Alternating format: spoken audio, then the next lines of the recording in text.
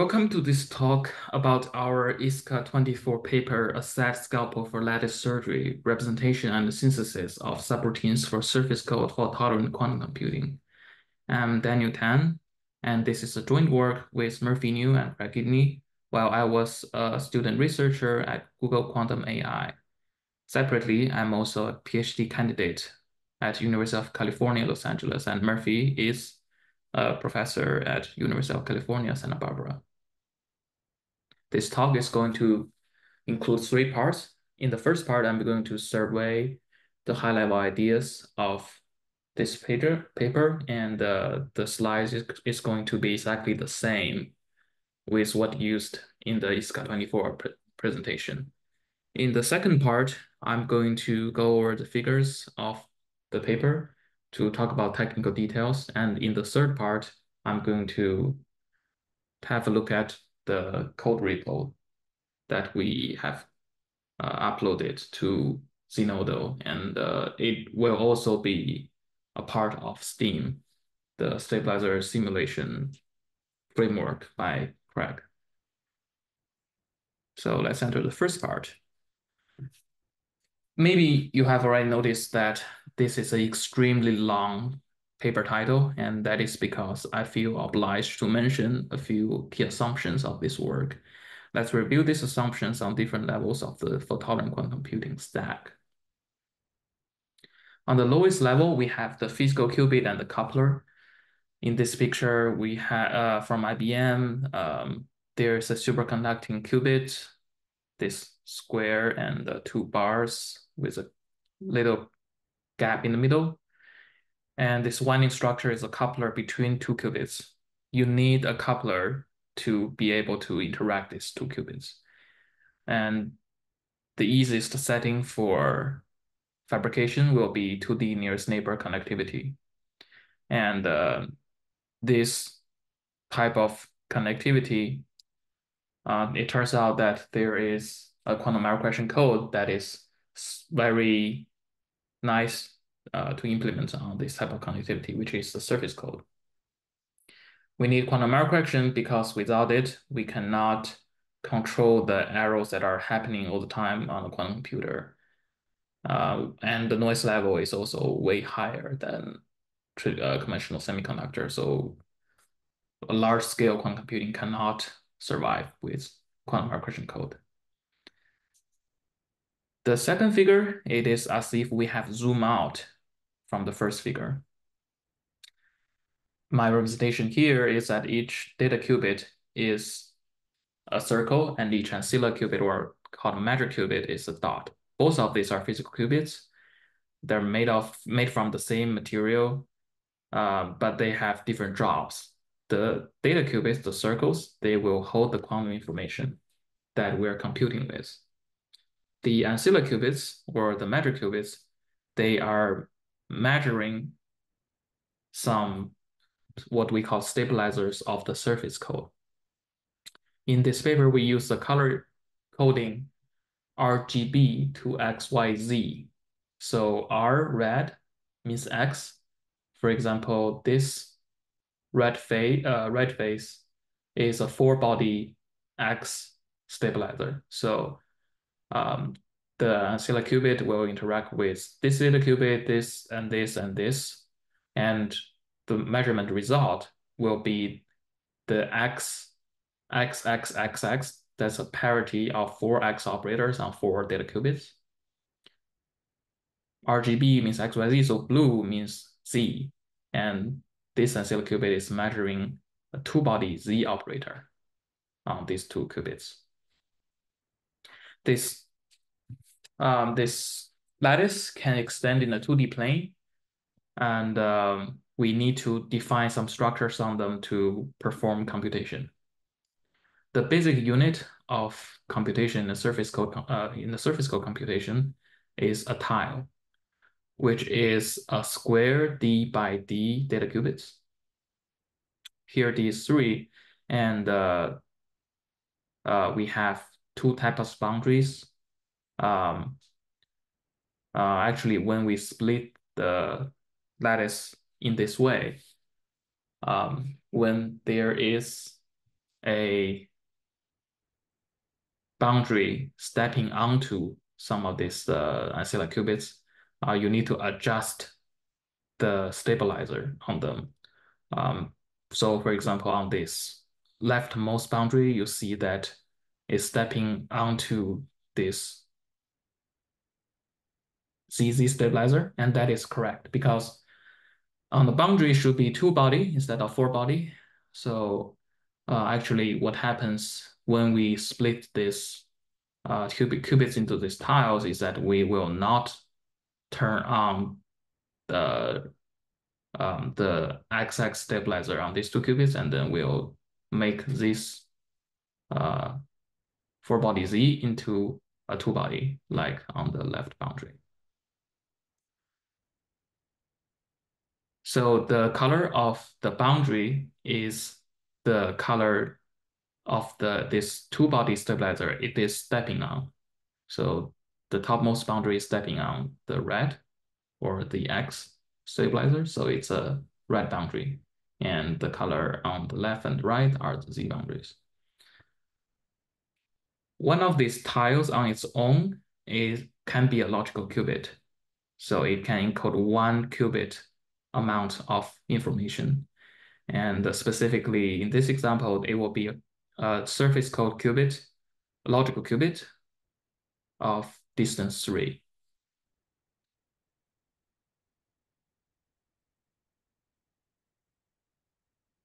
After we have our basic unit and we want to perform computation on this basic unit, our scheme of performing fault tolerance computing is called lattice surgery.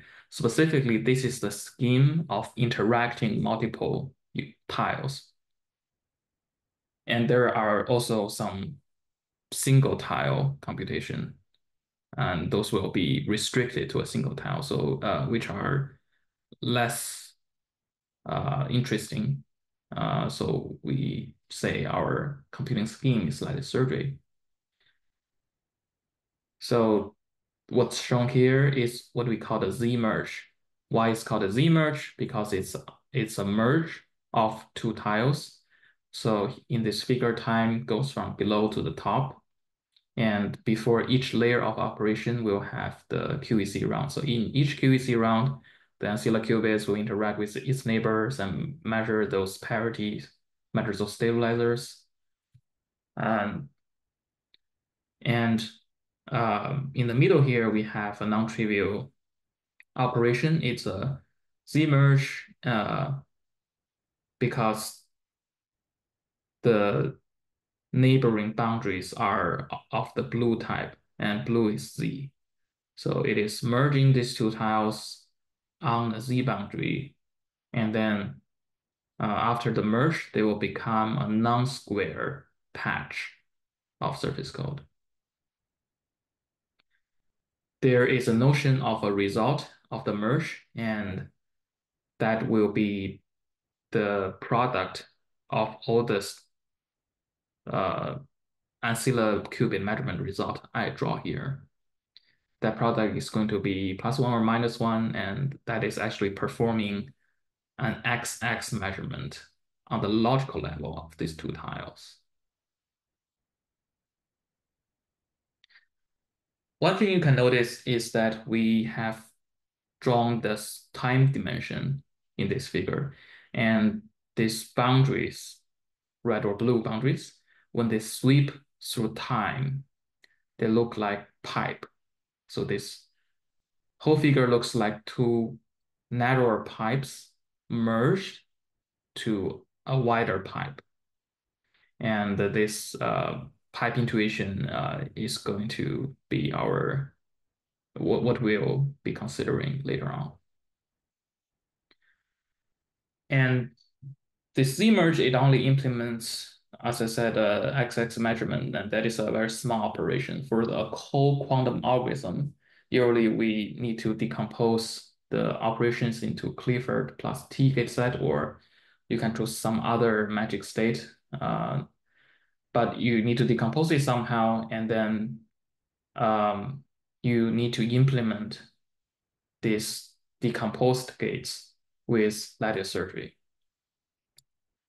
For example, in a CNOT gate, we can do it with ancilla qubit initialized with zero state, and then we have the x-axis measurement. Note that these are on the logical level, and then apply some z-gate correction, and then a few other of these operations. And this whole thing, this z-merge, can be part of this mxx operation. However, in this paper, we are actually not going to follow this conventional approach of decomposing into Clifford gates and T gates. Actually, we're going to try to synthesize a subroutine larger than just one gate, maybe it corresponds to 10 to 20 gates. And we're going to synthesize it directly with lattice surgery operations like this. And then that's where the benefit comes from. So a little comparison with the previous work. The most famous one is probably this game of surface code paper. And this picture is taken from there. And it is actually a T-state distillation factory. You have the time steps. So you can see that they are also doing this computation in these tiles, and then you have tiles can merge with other tiles to like not irregular patches, and it is drawing the key frames of this computation. And there's also Azure's resource estimator. It's from Microsoft, and inside this resource estimator is a huge project. There are some parts that correspond to what we're doing here. The main difference with this previous work is that they are implementing this computation on some fixed recipes, and those recipes are guided by human intuition, and of course, they are mathematically correct. In comparison, what we're trying to do in this project is that we are trying to exhaustively search for the space-time in the space-time via SAT, so that's satisfiability. We use some SAT solvers for this problem. And this is one of the output of our tool. It's a majority gate design, and our tool is called Lattice. As you can see, this structure is highly non-trivial. And sometimes when you can, of course, go back to each layer of operation and try to prove it, but you'll soon find out that it is hardly possible to do this with a human intuition. It is doing some very tricky stuff. And one of the reasons is that the previous works usually have fixed region of ancilla tiles. So in this distillation factory by game of surface code, the middle row, these four tiles, these are ancilla regions. And all the ancillas, for example, this 2x1 ancilla and this 4x1 ancilla, but all the ancilla are in this region, and this region is only used for ancilla. However, in the design generated by our tool, the ancilla is very flexible. You can initialize and recycle ancilla anywhere, anytime in the space-time volume. And also, our generated results are correct by construction because we built in the constraints of designing this lattice surgery subroutines in the set instance. Whereas even for human experts, you can make errors from time to time. Actually, this we try to encode a previous human expert design of the majority gate with our representation and check it with our tool, and we found that it is incorrect. And visually, you can see that this previous work, they have generated this 2D time slices, and our tool can export to the 3D pipes. This is rendered from this file is rendered from a modeling file, and the modeling file is directly generated from the output of our compiler. And we can also export to ZX diagrams and so on. As a summary, the previous works, they aim to be end-to-end, and they are more like Swiss Army knife. You can throw any quantum algorithm at them, and they're trying to compile it and maybe do some resource estimation. Our work focuses on frequently used subroutine, and that is also a result of the exhaustive nature via set solver. So we cannot handle too large subroutines. That's why we call it a scalpel in the title instead of Swiss Army knife. And this can be used in combination with a higher level compiler. For example, it will assign some limited space-time and slice this subroutine for us, and then we can synthesis with our tool. Okay, so I'll give a bit of taste of the formulation, which are the variables and constraints in our model. We use the 3D coordinate IJK. We refrain from using XYZ because there are so many XYZs in quantum computing already. So I and J, these are the two spatial dimension, and K is the time dimension. So our computation process, it consists of all these pipes, and to be exhaustive, we must allow a pipe to possibly appear at each possible time and space. And our encoding is that each 3D grid points correspond to a cube. So this cube is d by d physical qubits going through d rounds of error correction. So that is what is happening between two layers of operation. And that is always happening regardless what the operation is. And so then between the cubes, that's where the computation happens. And each cube has 6 neighbors.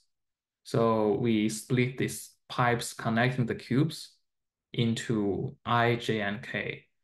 The I and J pipes, these are lattice surgery merge and split. For example, this pipe between these two cubes, that means I will first merge these two tiles, and then after the rounds of error correction, I will split them. So that's the horizontal pipes, the I and J pipes. The K pipes, or rather the continuation or termination of the K pipes, means initialization and measurement of the tiles.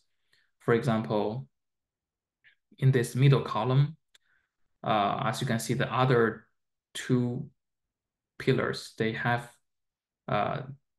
K pipes at the bottom, but there is no bottom K pipe for the middle column. So that actually means after some time, this tile is initialized, right? Before the time, since there's no K pipe, it doesn't exist. And after some time, it terminate, right? You can see there are 2 K pipes here, but there's no K pipe here. And that means this tile is measured.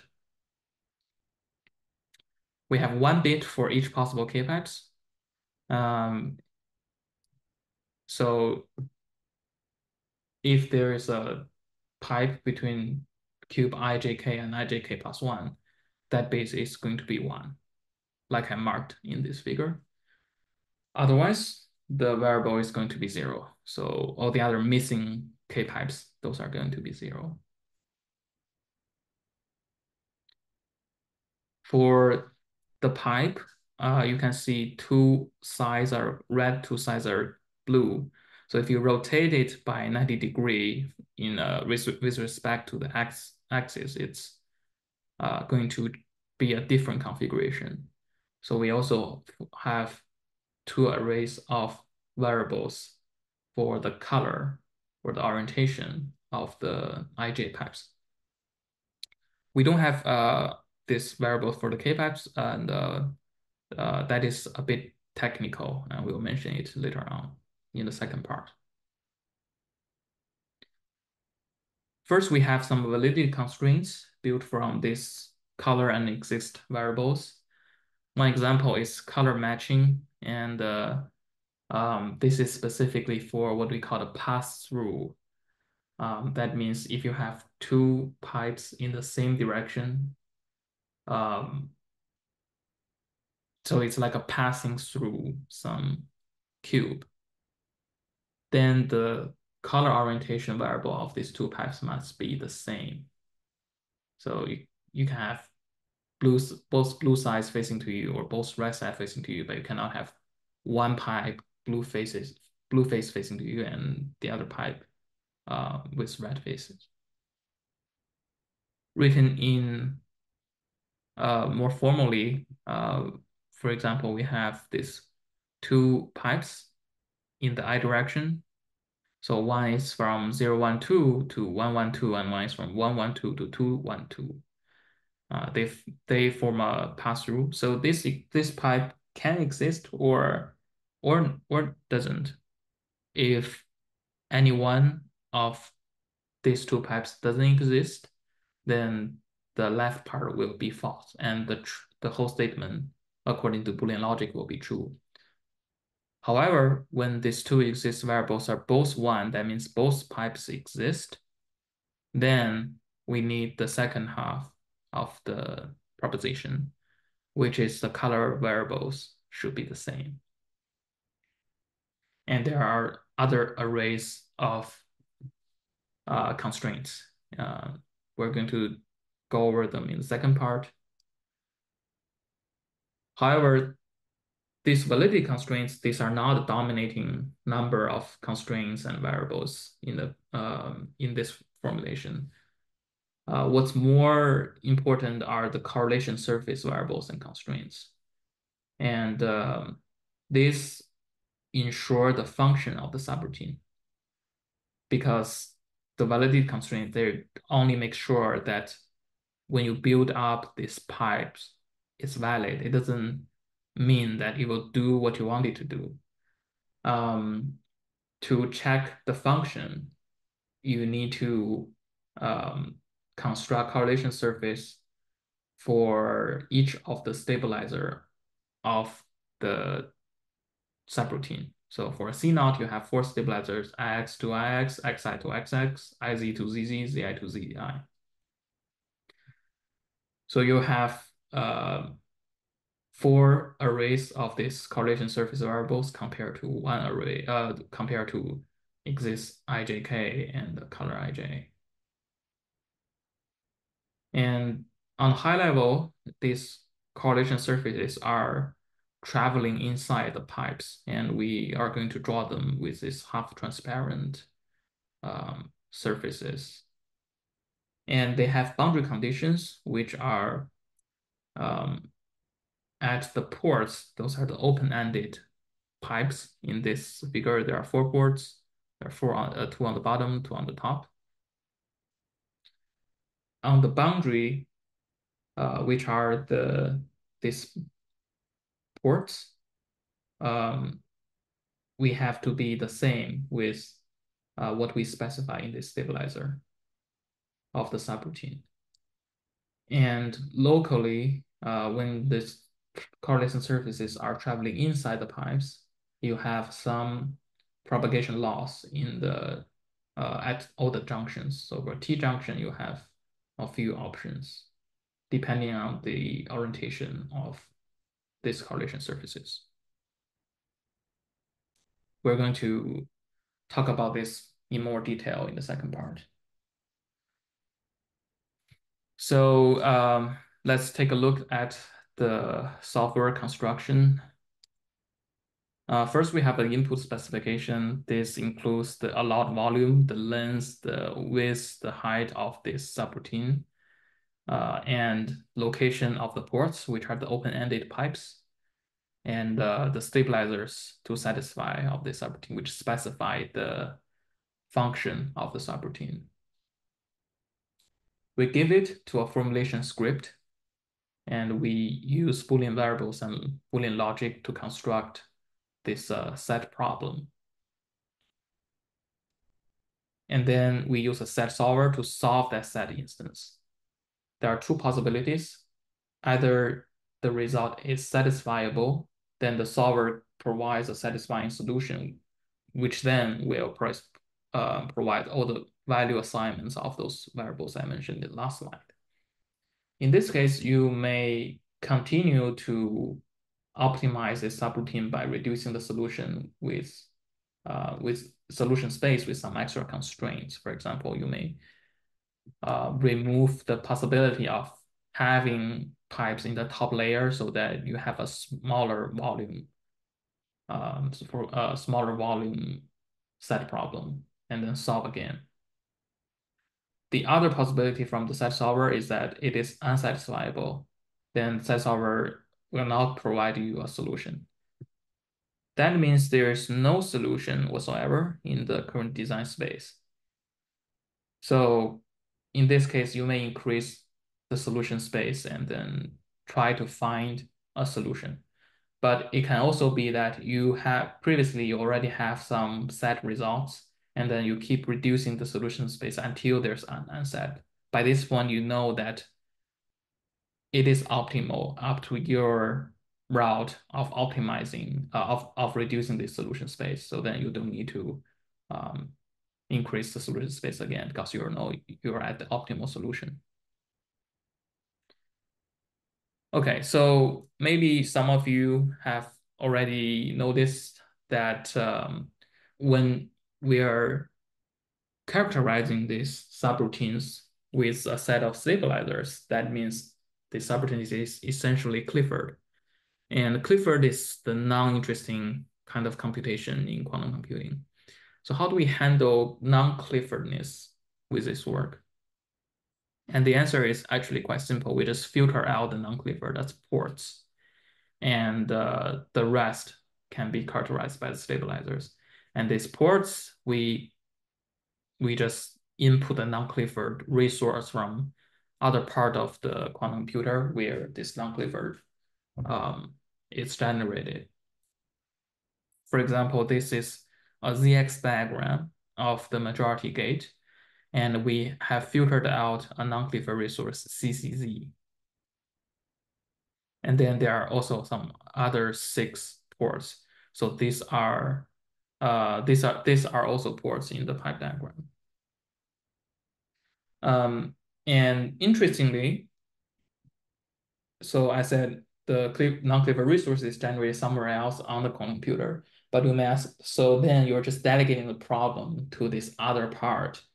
So how are you going to design that other part? For example, this is a 15:1 T distillation factory. It turns out that for this factory, it is generating the T state that we provide to other parts of the quantum computer. But when we can also filter out the non-Clifford in this subroutine. And once we do that, we're left with something Clifford. So I think specifically for this factory, before all these T-dagger operations, you have an encoder of read-molar code, and that encoder, it is Clifford. So we can also just filter out the non-Clifford part, and then we use our synthesizer, and we actually manage to optimize the T factory. So let's look at some key results. For this majority gate, we have 40% less volume compared to this work.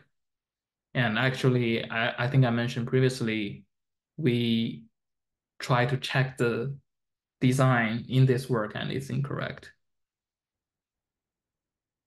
For the 15 to 1 T factory, we decrease 8% of the space-time volume.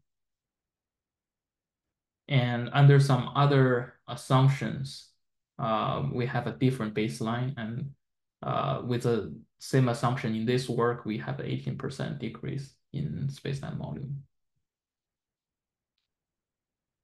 So as a summary to the first part, we define a specification of lattice surgery subroutine. We define the representation of LAS, we call it laser. So those are the binary variables in the formulation. We develop an optimal synthesizer for LAS called LaSynth by encoding the synthesis problem to a set instance. And of course, this notion of optimality, there are some assumptions. For example, the code distance remain constant through the subroutine. That's why we can formulate these pipe diagrams in a very regular space. You know, the dimension of the cubes and pipes are the same everywhere. And also we need stick to the primitive operations in the figure 2 of the paper. So you may throw in some other highly non-trivial operations, then your results can change. So the synth beats human experts in some less design problems like T factory, the majority gate, and just for education purpose, it can generate the 3D models for inspection, which I haven't seen anyone do it automatically previously. The synth is not intended to be an end-to-end compiler because we rely on set solver and you cannot expect to solve arbitrarily large problems. It's not polynomial runtime. So it can be used as a component in a higher level compiler for real experiment or research estimation and so on. These are some of the key references mentioned earlier. And this marks the end of our first part. Now it comes to the second part of the talk, the technical details. And we're just going to be going over all the figures. So first are the fault-tolerant operations that are considered. You have some single tile operations. As a reminder, each tile is a D by D data qubits, and you have different type of boundaries depending on the stabilizers on the boundaries. You have X boundaries, which are red, Z boundaries, which are blue. And we also have the X and Z logical operators of this tile. The X operator connects the two X boundaries, the Z operator connects the two Z boundaries. To initialize this tile into logical 0, you just initialize everything into 0. You can initialize into plus also, similarly. To measure the logical Z, you just measure Z on all of the data qubits, and then you take the product of the Z's and the X. Oh, I actually made a little error here. Okay. Anyway, we also have this domain wall operation, which is less non-trivial. It is performing a physical hard mark on all of the data qubits, and then this little arrow means we need to swap them because the when the tiles align, there's a little bit difference when you change the orientation. You change the blue tile, the blue boundaries to horizontal and red boundaries for vertical. Like you need to shift it a little. So this domain wall operation, it would change the boundary or like the color orientation variable of the pipes, and it is represented by a yellow ring in the pipe diagrams.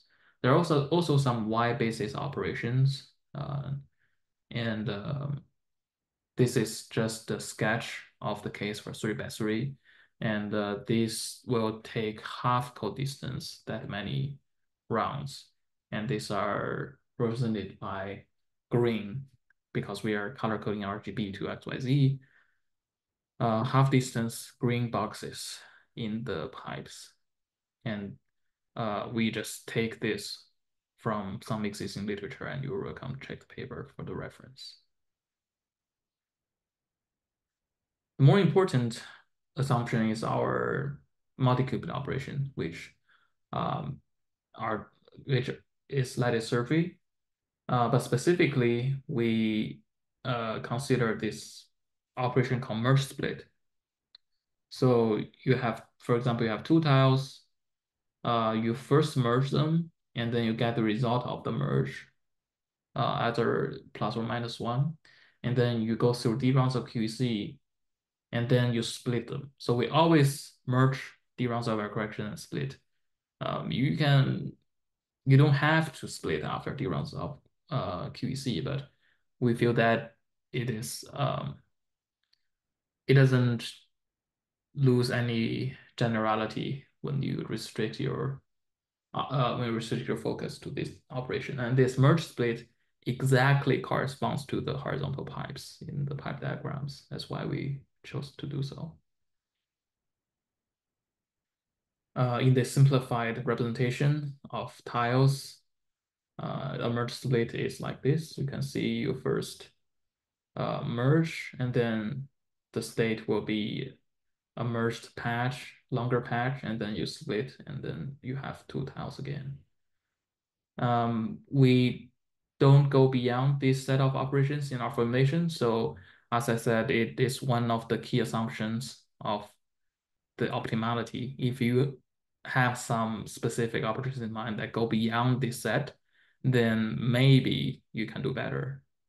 And maybe you can also extend our formulation to include such operations. This is our specification for lattice survey subroutine LAS. You have max I, max J, max K. These are the bounds of the 3 dimensions. And then you have a list of ports. So each port is an open-ended pipe. It has a location, which is a tuple of 3 integers. That's the that is the cube that is not there. For example, for this pipe in the top left, you have I equals 1, J equals 0, K equals 3. So this is the open-ended, this is the open end of that pipe. And if it's not open-ended, then there should be a cube here, but it's not here. So that is the definition of the location of the port. And the direction is a 2-character string. The first character is either plus or minus, and the second one is I or J or K. That is a direction from this open end to the other end of the pipe. So in this example, we have minus K because you go in the K direction and you go down, you go to the other end. And finally, we have the Z basis direction. It can be either I or J or K. That is the I or J or K that is perpendicular to the Z faces. So Z faces are blue. And in this case, it is perpendicular to the J axis. So Z basis direction is J for this port. We have 4 ports in total for this CNOT example. And finally, we have the stabilizers of this LAS.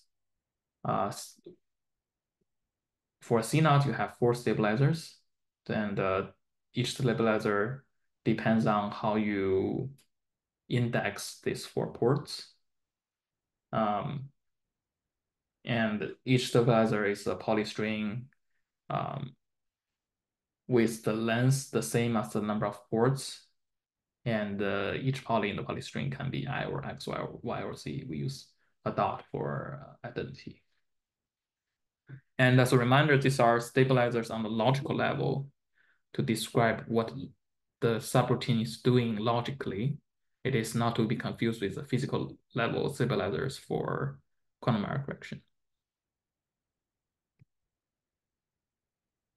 Okay, so we have seen some of this representation previously, but let's just look into this CNOT example in more detail. In the 2D time slices, we have three tiles. We have the control tile C, the target tile T, and the ancilla tile A.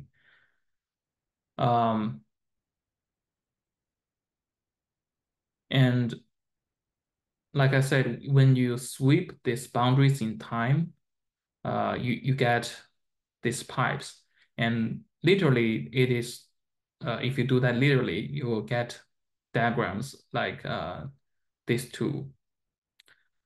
The problem with this exact in scale diagram is that the non-trivial operations like the merges and the splits, so these are in this tiny, tiny gap between the cubes, and it's not very visible. So we kind of elongate the distance between neighboring cubes, and that's when we have this pipe diagram. Specifically, we have 2 units of length for the pipe compared to the cube. So this is not what literally happens on the chip, because um, when you do that, actually these pipes are in this very narrow gap. But if you literally do this, it is also the same because of the topological features of the service code. On this time axis, I have marked the different moments corresponding to the 2D time slices. And I also have the circuit version of the CNOT gate here.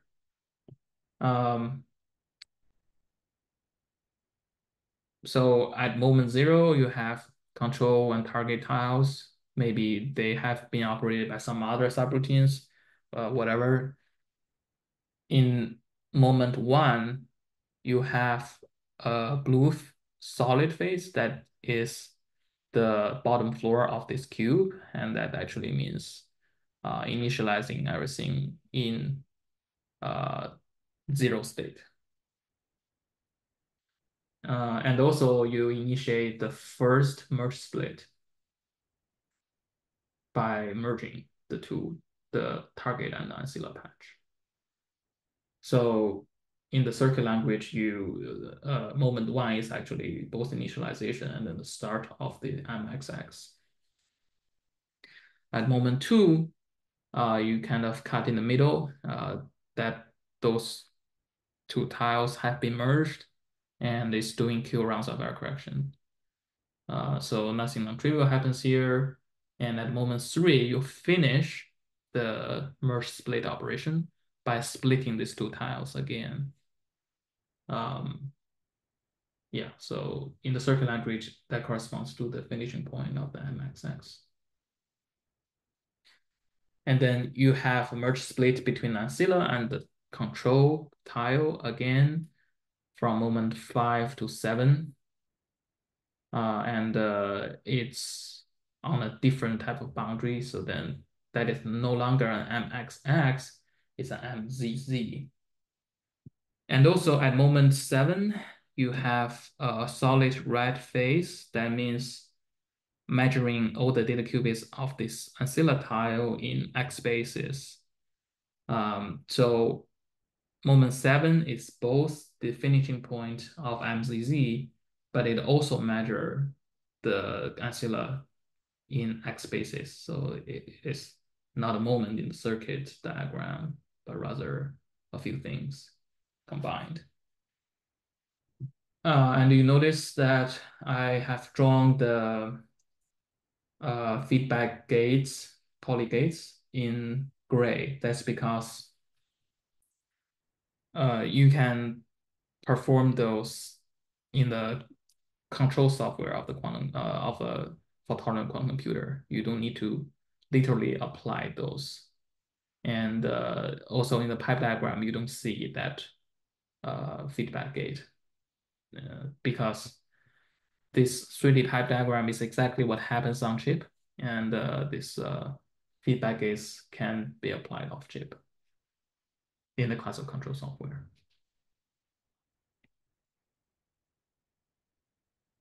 Secretly, these pipe diagrams also have a very direct correspondence with ZX diagram. If you don't know ZX diagrams, here is a quick introduction. You have spiders, which are the nodes in this diagram. You can have two types of spiders, Z spiders and X spiders. Our color coding here may be a little bit different from conventional color coding. So basically, when you have this node and then you have a parameter that is called the face of the spider. If it's a solid, it means 0 plus e to the I alpha 1. And then if it's a circle, then it's in the other basis. These spiders can have arbitrarily many input legs. And if you interpret this diagram as you go from left to right, then what's on the left is the input, what's on the right are the outputs.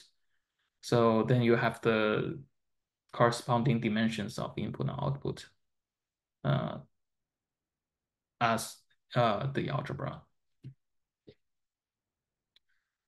There are some rewrite rules that you can apply on these diagrams. For example, when you have two spiders of the same type connecting by a single wire, and they have alpha and beta faces, then you can actually combine those to a spider, taking all the inputs and outputs of these two spiders, and then you combine the face.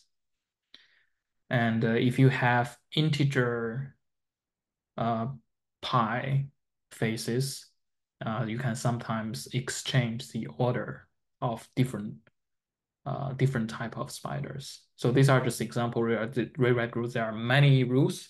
I'm not going to go over them because we don't need that for now. How do you map this pipe diagram to a ZX diagram? It's quite easy. When you have uh, a red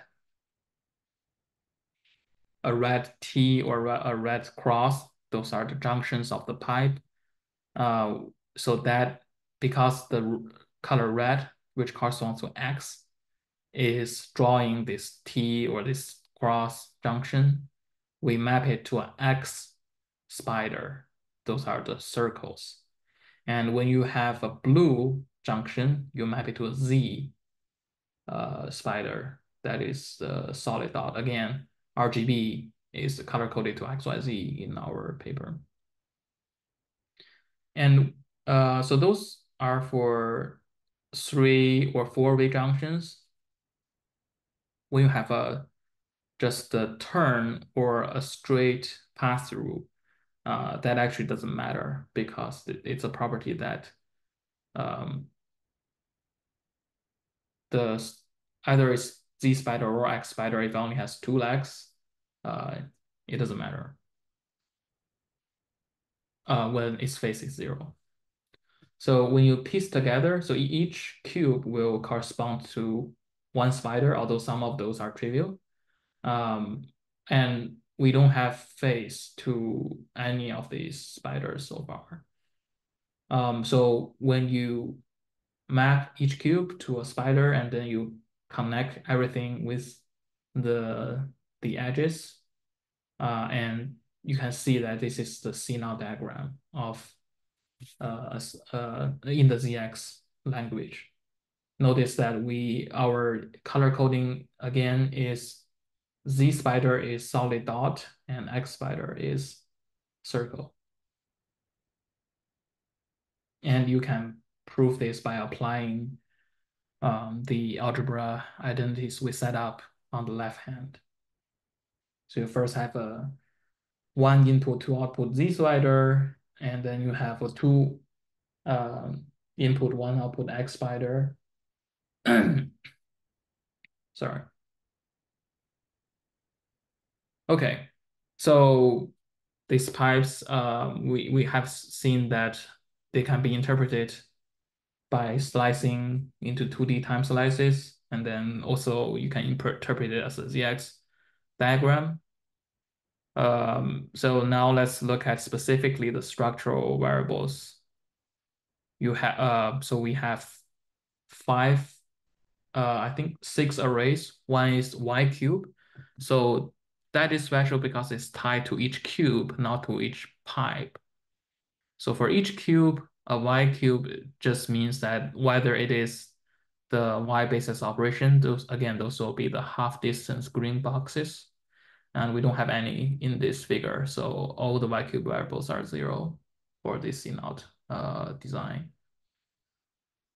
And then we have the three exist variable array of variables. We have exist I, and that is the I pipe starting from ijk to I plus 1 jk. So for this cube, its coordinate is 0, 1, 2. And the I pipe 0, 1, 2 will be from this cube to 1, 1, 2. So we increase 1 unit in the I axis. And apparently there is a pipe, so that exists I 0, 1, 2 variable will be 1. For example, another example is when you move this down a unit, you see that there's no I pipe from 0, 1, 1 to 1, 1, 1. So exist I 0, 1, 1 will be 0.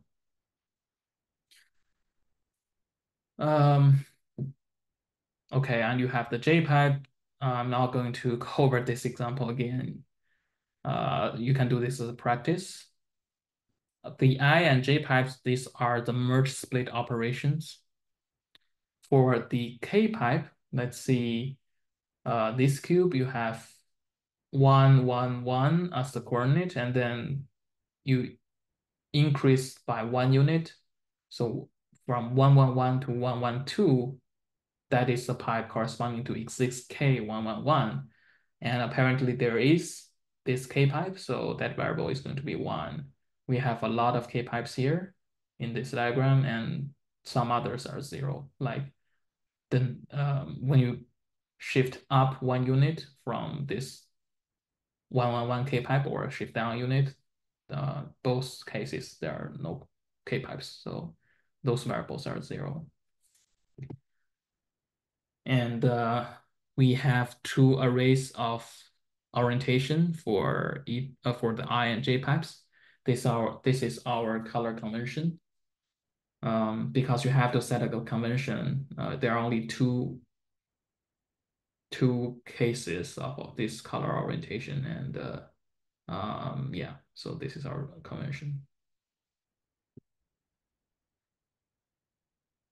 Okay, so with the structural variables, we have the structural constraints, or I think I also call it validity constraints. For example, there's no fan out, so each open end, you cannot have like two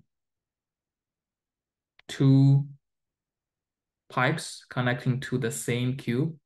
That is, we don't allow that because we don't really know what it corresponds to.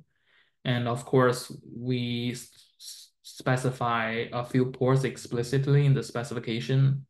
So we cannot have other open-ended pipes than those specified ports. For this Y basis operations, you can only do it in time because it's some process that will take half of distance that many rounds.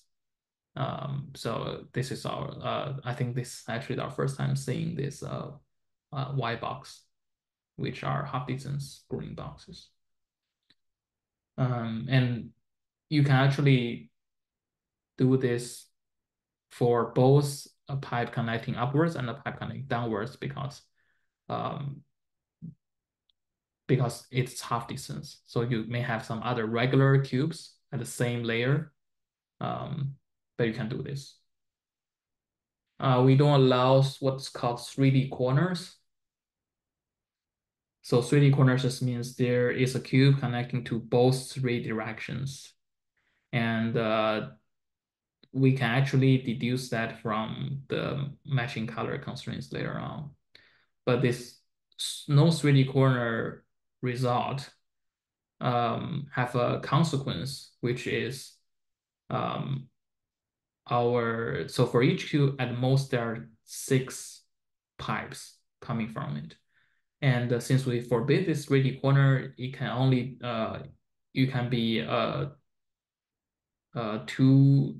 can be 2 pipes, one pipe, 2 pipes, 3 pipes, 4 pipes, but there cannot be 5 or more because that just by the pigeonhole principle. If you have 5 or more, you must have a 3D corner. And also, we say that there's no degree 1 non-Y cube. So a Y cube, it is possible to have degree 1, but for a regular cube, we forbid it to be degree 1. That is more like an optimization compared to constraint, because this type of structure doesn't do anything. We can always just squeeze down this cube to the pipe. The match color constraints, you have 2 cases. First is what I call pass-through. This, if you have two pipes in the same direction, there's a regular cube in the middle, then you should be the same, it should be in the same color orientation. And then you also have a match color turn, which is if you have also 2 pipes connecting to the same cube and they're touching on one face, then the faces that are touching should have the same color. And if you have more than two pipes connecting to this cube, each of the subset that is in this case must satisfy this constraint also. So this applies to cubes with more than 2 neighbors. And these constraints are just reasoned from the requirement of performing the lattice surgery. Like you need the 2 same type of boundary to be neighboring to perform lattice survey. Otherwise, it's not a valid operation on these 2 qubits, and you don't really know what will happen. So those are the validity constraints. They are not about what this subroutine will do. They are about whether this subroutine is valid. To reason about the function of subroutines, we need to introduce this correlation surface notion. And it is not something entirely new. We've cited some sources in the paper. So these are represented by the half-transparent structure traveling inside the pipe in the paper. The first notion we need to define is what we call normal direction. So this is a consequence of some validity constraints. Like I said, you cannot have a 3D corner. That means there must be some direction, I or j or k, where all the pipes connecting in that junction is orthogonal to that direction. For example, in this little structure, you have normal direction is pointing out of the paper, and this direction must exist because otherwise you have a pipe in each of the directions of that junction, and then that junction will be a 3D corner, which is forbidden. So we can always find the normal direction of a junction. And this correlation surface, the the constraints for each local junction depends on whether that surface is orthogonal to the normal direction or it is parallel to the normal direction. In figure C, we show the case where it is orthogonal. And when it is orthogonal, it is either missing from all the pipes to this junction, or it is present in all of the pipes to this junction.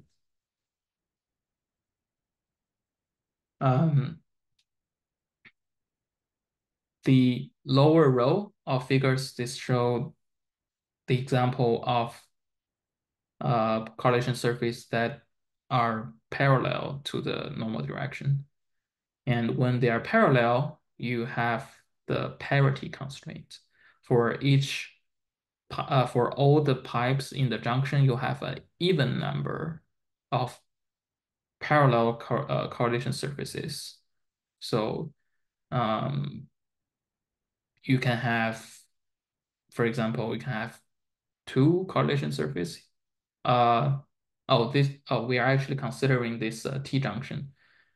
So you can have the T junction, of course, has three pipes, and then you can have two of them being occupied by the correlation surface, and one of them is empty. You can also have the other two, or you can have these two. You can also just have none of the pipes have correlation surface, then that will be zero. That is also valid. And if you piece together some of this correlation surface in local junctions, you get the whole correlation surface. And in figure A, we piece together part C. That's the case in this T junction with part G. So these two parts are stitched over this ZA operator that's connecting the two blue faces of the pipe. Okay, so we talk about the rule of the correlation surface, but what do they mean? Each correlation surface just means that all the quantum operator it touches and all the classical measurement results it touches. So if you multiply all of this, it should be 1. In the example of part C, you have the Z operator, quantum operator of the target tile. And you also have this ZT prime, which is like that operator in later time. You have the quantum operator of the ancilla when it's being initialized, but we initialize it deterministically to state 0. So that value is actually just 1. And then you have that Z operator for the ancilla in a later time. And also, whenever there's a top floor of the horizontal pipe, that corresponds to some measurement, because you're finishing a merge split, and then there will be some measurement. And that measurement result is, we call it B. So this correlation surface just means that ZT prime times ZA times B times ZT should be 1. And for part G, you also have ZC prime and ZA, and this top floor measurement. So these three multiplied together should be 1. So, and you can see that you have ZA in part G, and you also have ZA in part C. So if you multiply those together, ZA cancels. That's how we stitch over ZA. What you're left with are ZT prime, ZC prime, and ZT in the beginning. And of course, there are some of these measurement results. It's the B and this wiggly line. Okay, and what does that mean? That means ZT prime, ZC prime, ZT, the product of these three should be the product of the measurement results, the B and this squiggly line. And the definition of a C naught include the stabilizer. When you have the identity on the target, on the control and Z on the target, it should be identity on the control in the output and Z on the control output and also Z in the target output. That is one of the four stabilizers to define a C naught. So this correlation surface proves that this lattice surgery subroutine we build with the pipes satisfy one of the stabilizers of the C naught. And of course, there's this classical measurement results which are non-deterministic, but so that is actually why we call it a correlation surface instead of maybe a stabilizer surface, because it just means a correlation. It is up to a sign, which is the product of all the measurement. These are non-deterministic, so that's the best we can do. We only know it's up to a sign.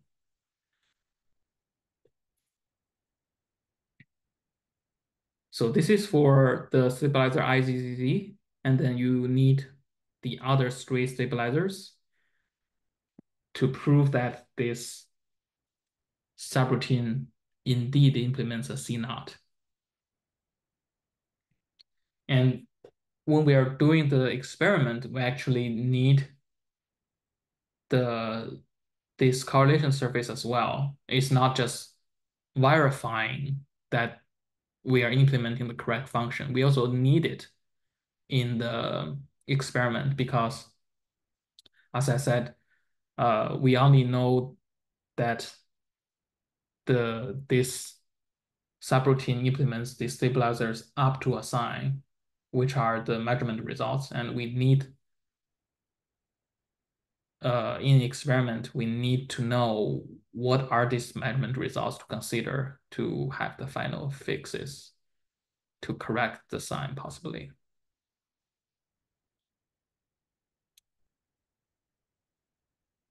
Okay, and I think by this point, if you followed all of the slides, it's probably pretty obvious how we will encode this correlation surface. So for each stabilizer, inside each pipe, we can have two possible correlation surface pieces. They can connect the blue faces or they can connect the red faces. So we have two possible pieces per pipe, and then we have three possible directions for each pipe. So in the end, we have 6 arrays of Boolean variables to encode the existence of the correlation surface. And this is for each stabilizer. We have to do it for all the stabilizers provided in the specification. Okay, so let's go over some examples. Maybe this one, that's from the port at 100. So the later three indices 100, these are the pipe. So it's a K pipe from 100 to 101. And also the first index, that is the index of the stabilizer in the specification. So we're checking some specific stabilizer with these variables, and that is the index of stabilizer you have. So in this example, there will be the first index can be 0, 1, 2, and 3, because we have 4 stabilizers for the C naught. And the first, so core means correlation surface, and the first letter K means the pipe direction. This is a K pipe, so the first letter is K. And And the second one, so the second one cannot be the same with the first one because the two letters combined together means the orientation of that piece of correlation surface. So Ki means it is the correlation surface with spanned by K and I direction. As you can see in this example, there is no such piece. In contrast, you have a piece spanned by K and J direction. So core Kj at this point is 1, whereas core Ki is 0.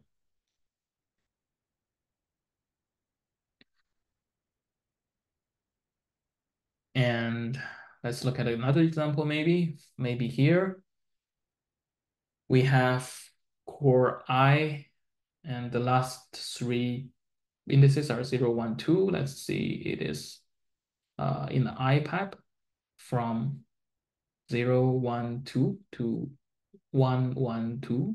Okay. And then the correlation surface in this pipe is parallel to the top and bottom floor. So that is spanned by the I and the J direction. So core IJ is 1, whereas the other possibility is spanned by the I and the K direction. There's no such piece, so that variable is 0.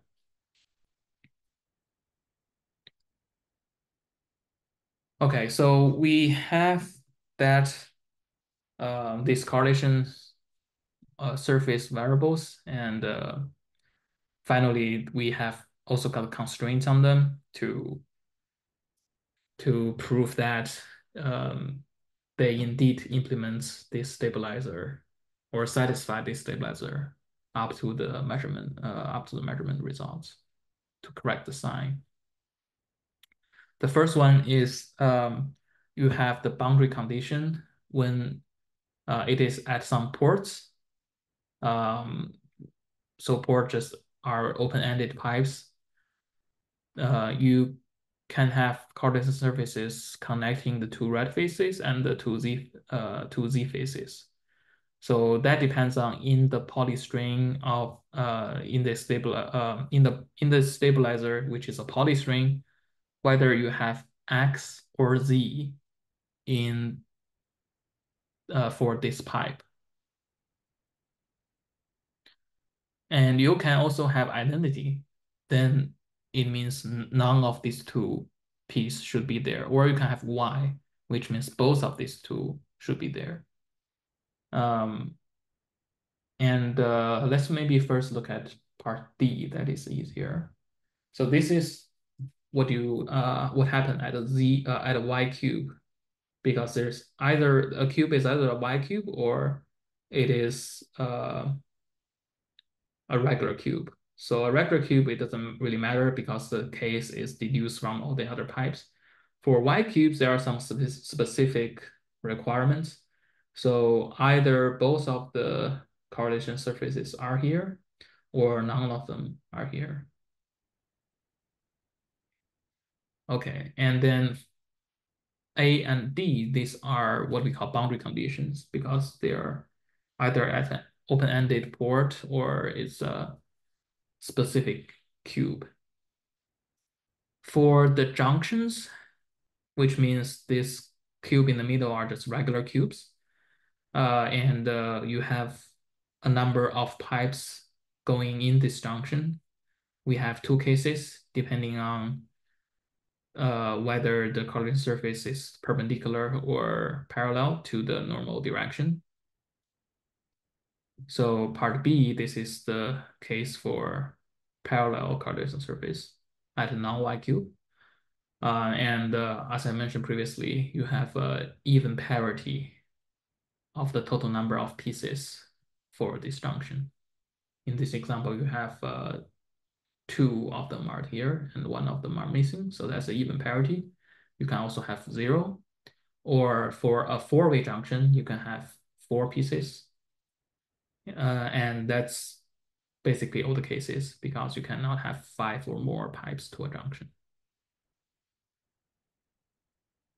For orthogonal surfaces, so in this figure, the normal direction is a k, and as you can see, this surface in the ij direction and it's orthogonal to the normal direction. It's all or nothing. So you can have none of these three pieces or all of them are here. Okay. So we have introduced all the variables, all the constraints. All the variables are Boolean. All the constraints can be expressed in Boolean logic. We just build the satisfiability instance from those constraints. What we actually implemented is summarized as below. We have the last input specification, which is in the JSON file. Again, that specification includes the allowed volume of the subroutine, the ports, the stabilizers, and we use these three for as the set encoding and simplification.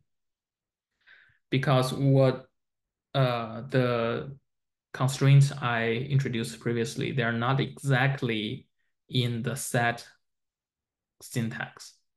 So set can only be CNF, but we have used some other things like implies and so on. So this way is going to do that translation. I mean, we can also do it manually, but this way has some very handy built-in simplification. So we have that simplified set instance, which is in the format of dimax. That is the standard format to specify set instance. And we actually use another solver called keyset to solve this set instance.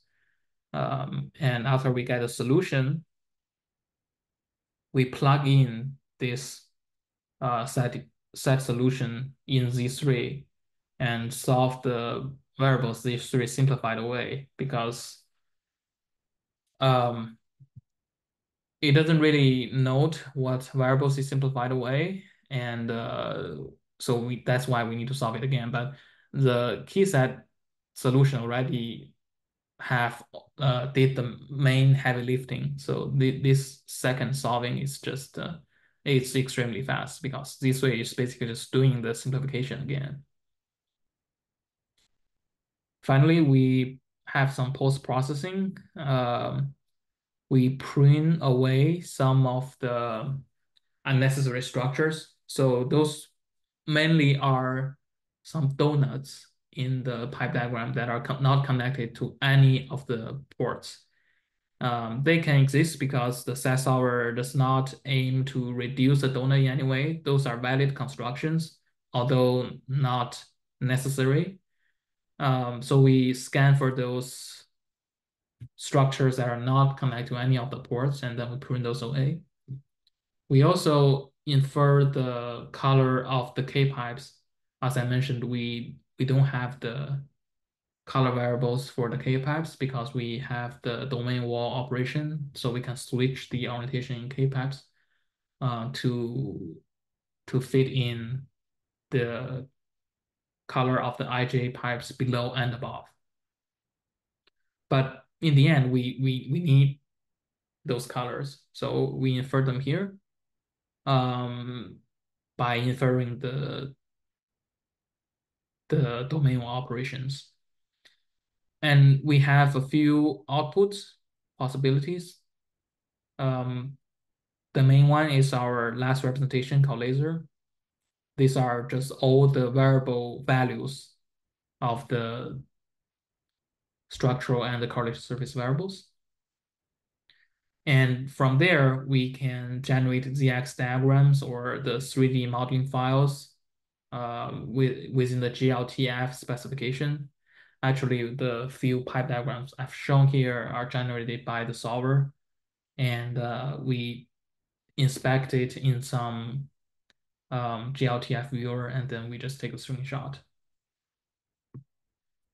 To perform optimization with this synthesizer, because the set solver only tells us set or unset, right? When in the set case, it has a solution, but it doesn't perform this iterative optimization.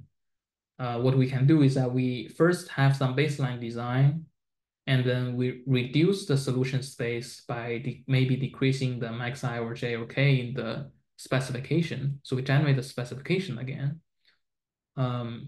Or you can do some finer refinements like forbidding certain cubes at certain places. In any way, it's a reduction of the solution space. We query the scenes again. So we go through this again. And if it is satisfiable, we have a better optimized design, and we may do this again until we hit unsatisfiable. That's when we know the design is optimal, and that is up to our optimization path. If you take some other path, like you reduce solution space in some other way, then you may have better results. So that optimality is up to this optimization path. So if it's unset, we know it's optimal. We just output the previous set result. That's how you can perform optimization. Okay, so let's look at some evaluation. The first set of evaluation we did is on graph state generation. What are graph states? So these are states that can be described by a graph. You have the qubits as the vertices, and then you have some edges between among these qubits. The graph state is the quantum state with stabilizers xi and then z on each of the neighbor of I. So each graph corresponds to graph states. In this example, you have, so we just go through the stabilizers focusing on each vertex. You have vertex 0, and then it only has one neighbor 7. So you have x on 0 and z on 7. And maybe let's look at vertex 6. It has neighbor 5 and 7. So then you have a stabilizer x6 and z on its neighbors 5 and 7. So you have 8 vertices, you have 8 stabilizers. And since you have 8 qubits, 8 stabilizers that uniquely define a quantum state, that is a graph state corresponding to this graph. Part B is the result generated by Lattice. And you have 8 ports. Those are the, so at these 8 ports, you have the graph, you have the wanted graph state. The rest of the structure is the protocol to generate it. So we used 2 layers of operations. So the port, it's not an actual operation, right? So it's just say that at that point you can take this 8 tiles and do whatever you want later on. So we have 2 layers of operations, and we have 8 by 2 that many tiles, right? So we have this row. We have this row front and the back row. So 2 rows, each row have 8 tiles, and then we have 2 layer of operations. So that will be 2 times 2 times 8. That's 32 units of space-time. Here our unit means is a d by d tile going through d rounds of error correction. So that is a space-time unit. We have 32 of those.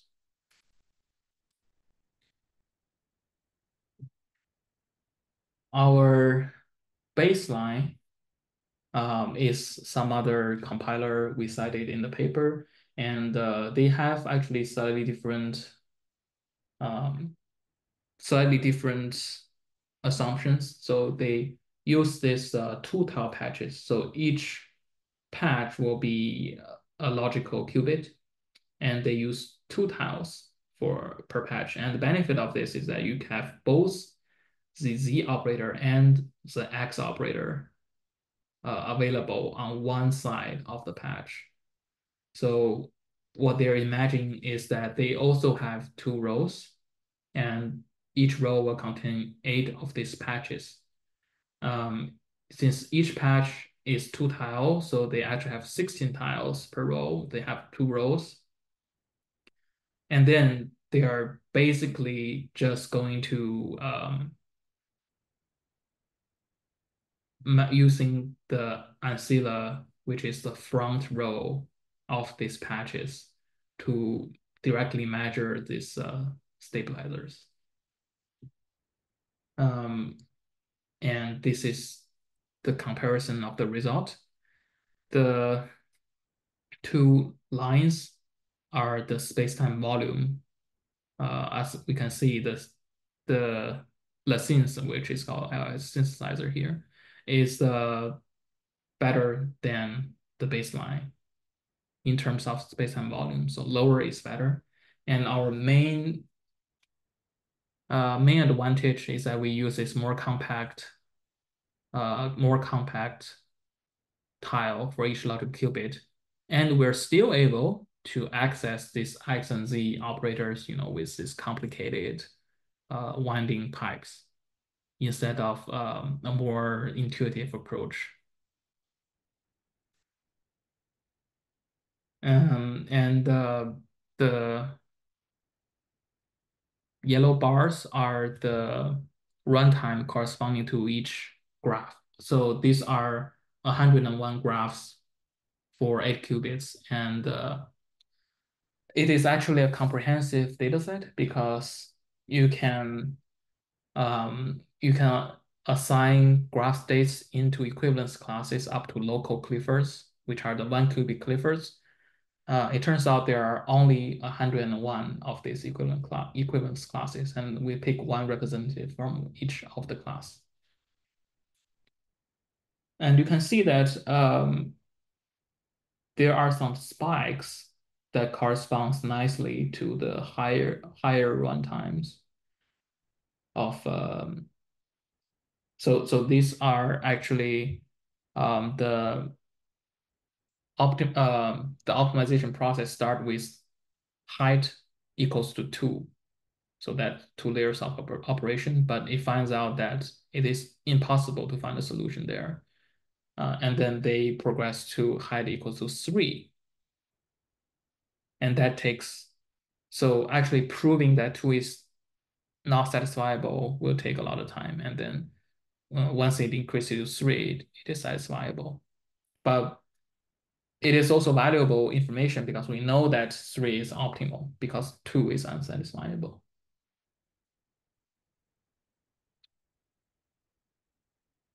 And another thing to notice is that for this baseline approach, they use maximum independent set as a subroutine to assign this logical measurements to a few layers. So we actually allow the same time, the same duration for their MNS, which is NP hard, as our set solving, which is also NP hard. So we are trying to be fair in the comparison, and we have this advantage.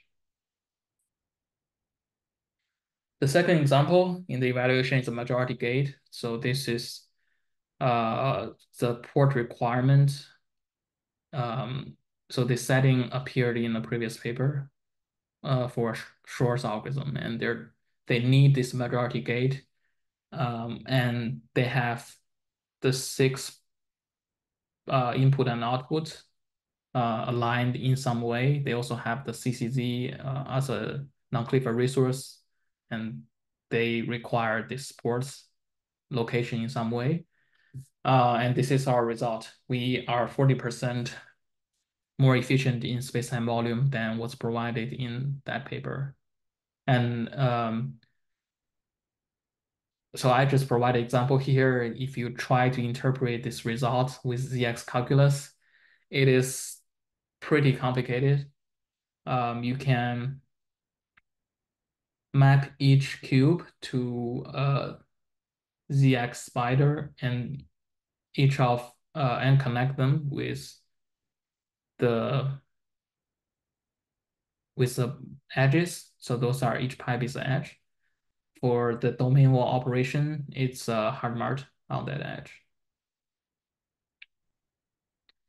And by applying this ZX rules, like we first merge some of the spiders, and then we kind of morph the location of the spiders, and we apply this generalized Hopf rule twice, and then we can prove that it is equivalent to what we started with, which is part B. This is the ZX diagram of the of this majority gate. But yeah, as you can see, this is highly non-trivial for a human being. Okay, so probably the most interesting evaluation is for the T factory, and we just focus on the 15-to-1 T factory. What we did is that we derived the stabilizers before the T dagger in this quantum circuit, and it is actually just some Reed-Muller code. We can derive those stabilizers from the circuit or from the definition of the Reed-Muller code, as so, and then this will be the stabilizer appearing in our specification of the lattice surgery subroutine, which has 16 ports. You have 15 ports where a physical T injection is happening, and then you have an output port. This is our result. The white box is the T injection. And it turns out that when you perform this T injection to a surface coat tile, it's undeterminist. You either inject the T or you inject T dagger. And in the case that you inject T dagger, you need to have this green box as fix up, so that basically apply an S gate, so you can flip the T dagger to T. And these are dynamic because you don't know whether it's going to be a T or T dagger before it's finished. So the green box and this gray pipe, these are this dynamic S fix up. And those together with the white boxes, so that is the whole T injection. So we chose to perform these injections at the top layer of the pipes. And then you can also see that in the end, we have an output sticking up. This is the assumption of the optimization. And we believe that the previous state of the art was 172, and we managed to reduce it to 162. So if we're not considering this as fix up, we have some more degrees of freedom of performing this distillation. So for example, in this previous work, it's using a 11 patch floor plane, and it is spending 11 layers of operation. So the total volume is 121. And we managed to find a 99 volume solution. So that's 3x3, 9 patch floor plane. And then we have 9 layers of operation. But here the T injections happens like from the side. So you just assume that somehow you inject a T state here deterministically, and then you can have this 99 volume design. So for the uppercase, we have 8% improvement over the state of the art, and for the lowercase, we have 18% improvement over the state of the art. These are under some different assumptions. Finally, a note on the runtime of the tool, because after all, we're making use of set solving, and it's very hard to guarantee the runtime. We managed to derive these solutions that are valuable. So that means at least our approach can get to some interesting scale. And this table shows some data on the runtime. We have the majority gate, we have the 99 volume factory, 121 volume factory, basically just rederiving what's in the previous paper. And we have the 162 volume T factory. So a kind of metric is how large this how many of these variables are there. And that is, as I said, the dominating set of variables are the collision surface variables. And those are the number of those variables are proportional to the number of stabilizers instead times the spacetime volume V. And we have this many for these 4 cases.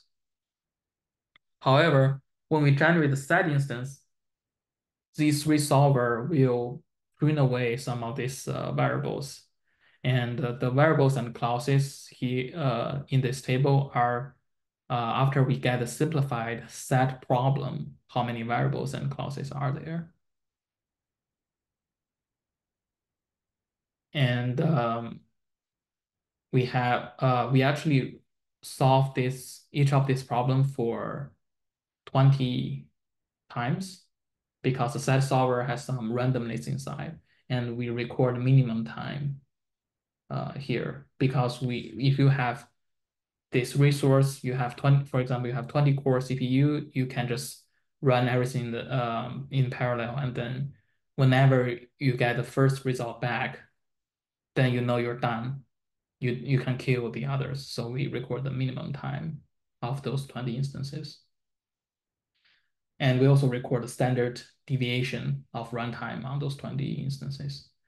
And something very interesting, which quite speaks a lot of the randomness in the set solver, for example, the minimum time to solve the 162 volume factory is 400 some seconds, and the standard deviation is 4,000 seconds. So you can have some crazy long runtime when you're out of luck with the randomness in the set solver. But in general, I think a good metric is the number of variables and clauses when you have the set instance. That is mostly how hard a set instance is. Okay, so finally, some outlook on this project. First, we can use the scenes more because the benefit of having this automatic tool is to replace human efforts. You can run this in parallel with a lot of different configurations at the same time, right? Human can delegate a lot of work to this tool. And it's also nice because the results are correct by construction. And we may need to consider some better set solving techniques, maybe some approximate approaches like max set, or some more efficient encoding into set variables other than what's in the formulation right now. So for now, all the port configurations are given in the specification. And in some cases, we can have some flexibility. Like, for example, in the T factory, you have 15 injections and 1 output port. And those 15 injection ports are actually quite symmetric because it just takes in a T injection. And there are also some symmetry in the stabilizers of those 15 ports. And how to explore these symmetries automatically, because when you're projecting it onto the 3D spacetime, you break some of the symmetry, right? If you want to be completely symmetric, then you have to go to a 15-dimensional space, but we're only a 3-dimensional space. So after you break the symmetry,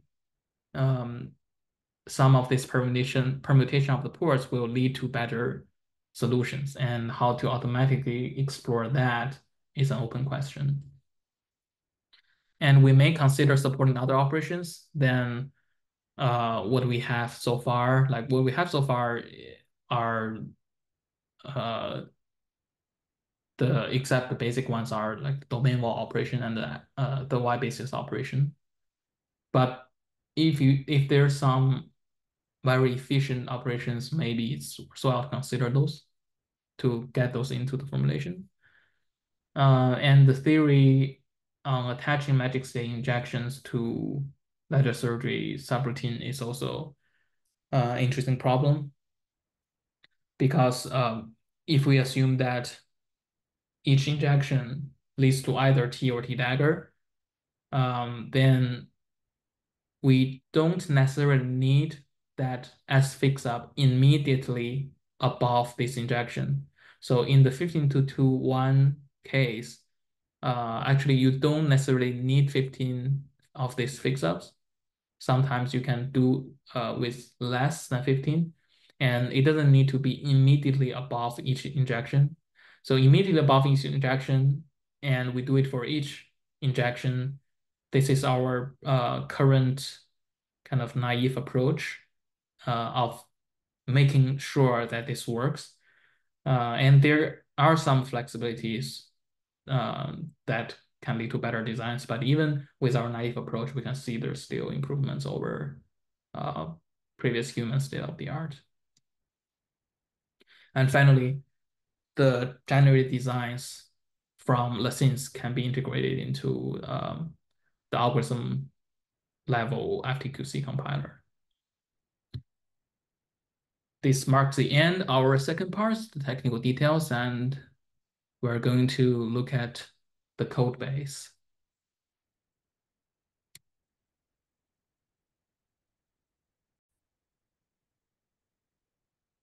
The code corresponding to this paper can be found on Zenodo. I included a DOI link in the paper itself. And I downloaded and expand the zip file into this directory, isca24/scalpel. I open it up in VS Code here. It's this is from my MacBook. There is a README file with some installation instructions, and I recommend you to use Python virtual environment. So I'm going to create one. Python, I'm using Python 3.8. A later version should work. Previous version might work, but I didn't test extensively into which Python version. So great.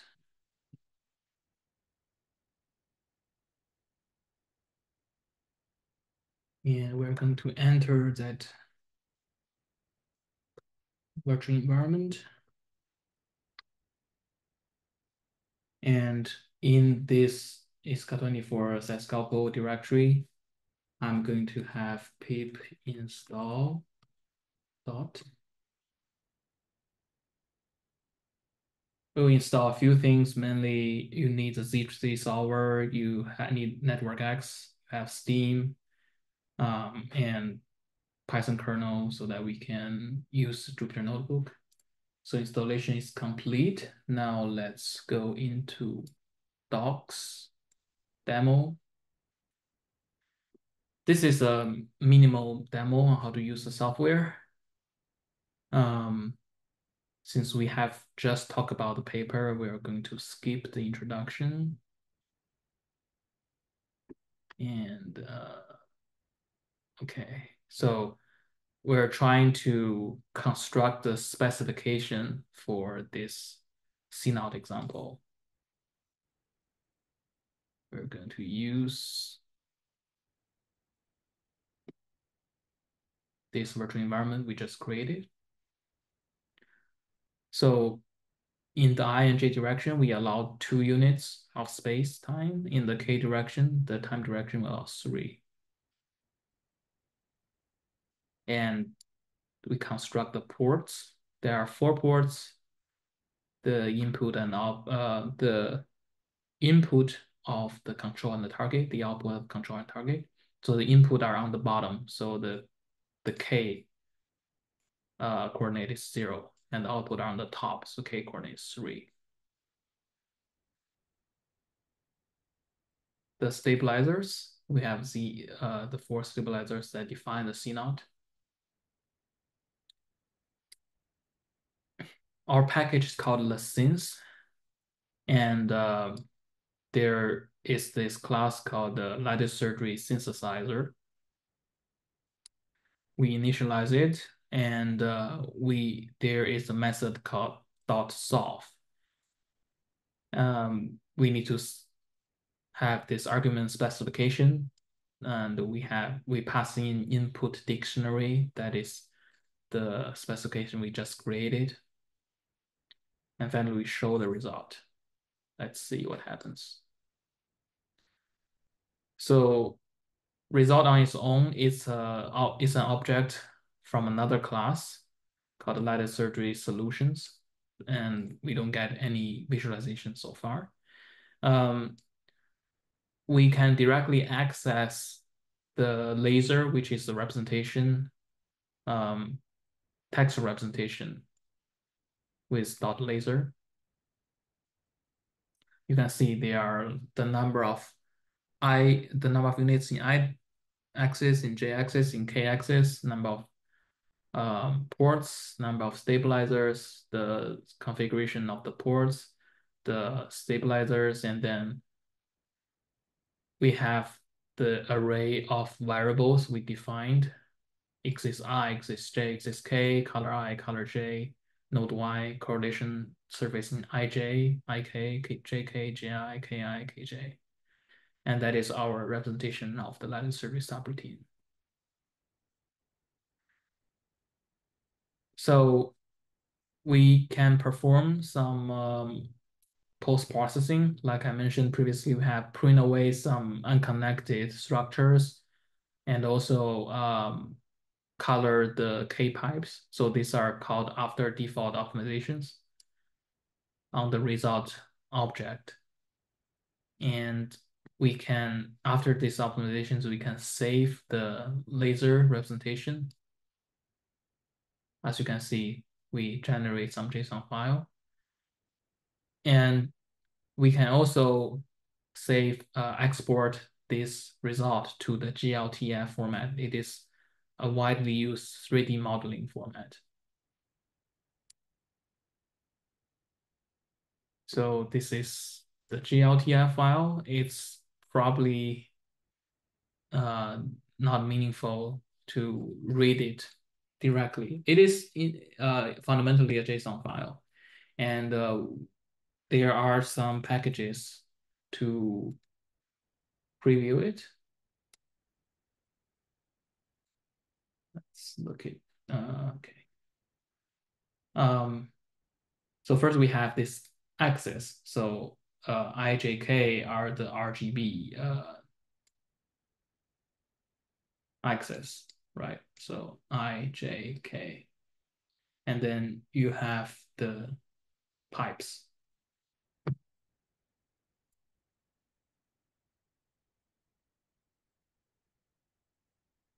Okay, and we can also export this result to a ZX diagram. We have used some script here in the Steam ZX directory that is taken from the Steam GitHub repo. And that directory contains some function that takes in a ZX diagram and calculate the stabilizer on the ports of that diagram. So we can compare, so we can first export our result with ZX diagram and use Steam ZX to calculate those stabilizers. And then we can compare these stabilizers with what we started with, which are the stabilizers in the specification. And they should be generating, so these are all generator of the stabilizer group of this lattice survey subroutine, and they should be generating the same group. And how we check is basically each of the resulting stabilizer should be commuting with all the specified stabilizer. And indeed, these two are equivalent. Okay, so when we were solving for the last previously, we are actually using the internal set solver of Z3. And in our experience, you can use some other set solvers to derive the results faster. We support the key set solver. What you need to do is that when you initialize this lattice surgery synthesizer object, you say solver is key set, and then you need to specify the directory. So let's check on my system. Key set executable binary is in user local binary, so we just copy it here. So this can be any directory where key set is. And then we, again, invoke the solve method with specification input dictionary. And there is a flag called whether you want to print details. You can also turn this on even if the solver is not key set, but we didn't previously. We turn it on now. And we can save the dimax file. That is when Z3 simplify the problem and then generate the set to pass it to key set. And then we can save that set instance in the dimax file. And we can also save the printout of the key set solver that's with this set log file argument in the solve method. So let's run it. And you have some printout here. And since we specified these file names, you also save that to a CNOT Damax. So this is a Damax file. It's a CNF with 462 variables and 2000 some constraints. And then this is just following the standard format of specifying CNOT, specifying a set instance. And here we save the printout of the key set solver. It is recording some progress during the solving process, and then it will tell us the solution of the set instance. So this problem is satisfiable, and then each of these lines say whether each variable is true or false. So the first variable is true, the second variable is false in the solution, and so on. You can get some statistics of running the set solver here. Okay, so internally, Lattice will parse this key set result to derive the whether each variable is true or false in the set instance. And then again, we use the Z3 solver because the set instance is not the variables in the set instance is not one-to-one to the variables in our formulation because Z3 had processed it. So we let Z3 solve again. That solving is really, really fast because KeySet already solved all the others for Z3. And the final result is stored in the result here. Like we can also query something like result laser and or all the other things. So this is the minimum example of using the software. We can take a look at the structure. Oh, by the way, the result directory contains all the main result we show in the paper. For example, you have this GLTI file of the 99 volume factory. That is our baseline under one assumption. So you can see input of T-jections and also on the bottom and output here. And the other factories and majority gate, and also there is a CSV file of the graph state generation results. You have ID of the graph state equivalence class, the number of edges, the optimal depths the scenes got, and the runtime in seconds. So that's the result directory. The SteamCX directory, as we said, it's taken from the GitHub repo Steam. The link is attached here. And we have the main directory, which is, and the results directory can, the results here can be reproduced with the file isca24 underscore graphstate.py. This is the script, how we perform the experiments. And then others contains the majority gate and the three factories. So if you run this, you will reproduce the results.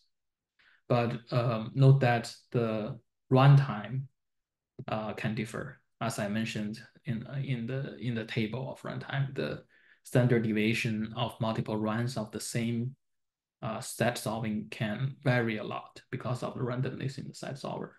So eventually you will get these results, you will reproduce these results, but it may take different runtime when you try it on different cores or at different times of the day. And also, because we have that degree of freedom, all the all the K pipes are not colored. You can have different correct results with respect to the same specification. So also don't be surprised if you run this twice, the final rendered pipes looks different. Okay, so the main directory called Lattice. Since it's a package, you have some of these init files. Lattice surgery synthesis.py. This contains the main two classes, lattice surgery solution and lattice surgery synthesizer. With the synthesizer, you can specify some problems, specify how you want to solve it, and the return will be a lattice surgery solution. So with synthesizer, you have solve method, optimize steps method, try one permutation methods, solve all port permutation methods. These two, we didn't really use it in the evaluation, but you can specify permuting the ports in some way. And then, for example, you can try to permute the 15 input ports of the T factory with this method.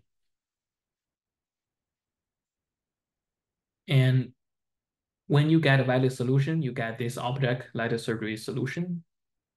You can get depths of it. You can remove the disconnected pieces. That's the pruning post-processing I mentioned. You can color the K-pipes. And the default optimization is just applying these two. For T-factory, there's also attached fix-ups. That is because of the undeterministic behavior of the T injection. So we need to attach those fix-up ports. We can check the laser. You can initialize the solution with some existing laser file. But then if it is not generated by our solver, maybe it's violating some constraints. So we can we can check that file. You can also save the solution to some file. You can export it to the 3D GLTF modeling file. You can export it to an URL and then that URL is pointing you to this project by Craig called Zigzag. And you can also generate some text diagrams. So this looks like the 2D time slices in some way. You can export this to a network X graph. That is just the ZX graph with some some information of the in the ZX language is annotations on that network X graph. And from that graph, you can invoke the verify stabilizer with steamzx method. So this is this file, and this file is mainly a wrapper around set synthesis lattice surgery set. So this file contains the essential building of the formulation. So build SMT model. I'm not going to go through each of these one by one, but you can see like you have a lot of method starting with constraint. Those are building up each set of constraints. So for example, we forbid the 3D corner and you use this method to add some constraints to the goal. So that is the total formulation.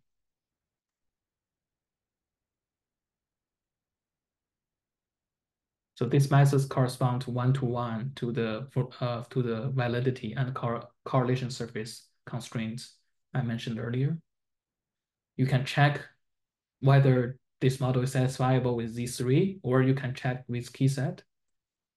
It's going to have a few other helper method. And finish this file. The rewrite passes, these are just the three post-processing we mentioned earlier. We can attach the fix-ups that's specific for the T factory. And for the coloring of the K-pipes, because we didn't color the K-pipes in the formulation, and we removed the unconnected structures from the solution because they are unnecessary. Let's talk about translators first. So we can generate the 3D modeling file in the GLTF format. We can generate a network X graph with some annotations.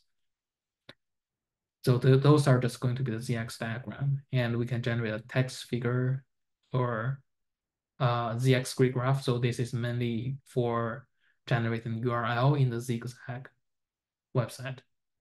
And from that network X generator, we can verify stabilizers by making use of steamzx.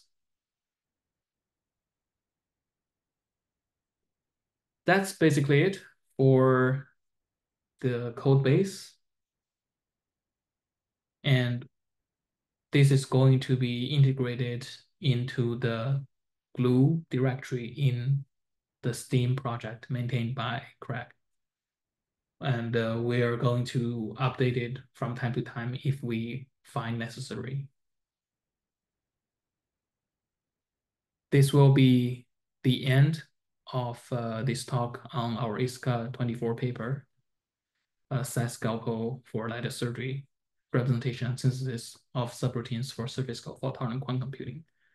If you have any questions, don't hesitate to contact the authors, and I thank you for your attention.